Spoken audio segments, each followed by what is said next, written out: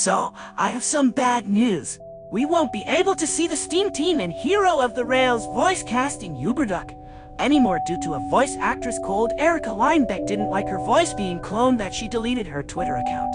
Diego and Hedgie had asked for the following voice actors and characters: Me Ben Small, Gordon and Kevin Carey Shale, Emily and Rosie Jules D. John, Rebecca Rachel Miller, Victor David Bidella, Edward William Hope, Spencer Glenn Rage, and Hiro Togo Igawa. But now we won't see that. And to make it worse, Diego Spider 2099 Jr. has stopped making out of respect for Erica Linebeck.